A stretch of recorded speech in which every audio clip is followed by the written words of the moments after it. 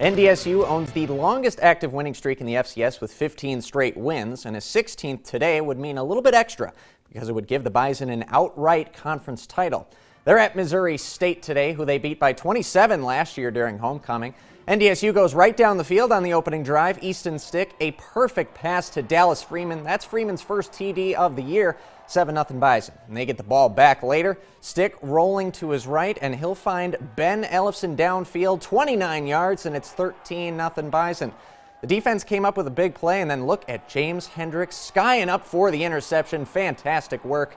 And that would set up this offensive set as Stick hits Nate Jensen on a 3rd and 2. And look, there's nobody around him. 20-0 Bison. And after they recover a pooch kick, Stick throws a bullet to Ellefson for his 6th of the year. Bison led by a ton, and they win 48-7.